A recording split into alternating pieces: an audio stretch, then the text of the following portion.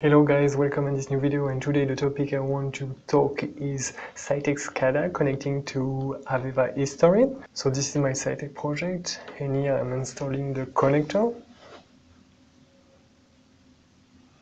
And I need to restart my machine where the connector is. I'm configuring the Citect SCADA details with the IP address and the user details. And the destination I'm connecting to Historian. I put the Historian details as well with the user used on this specific machine. And I can start the connector. And that's pretty much it. The connector is connecting data from Citect and push data to Historian machine.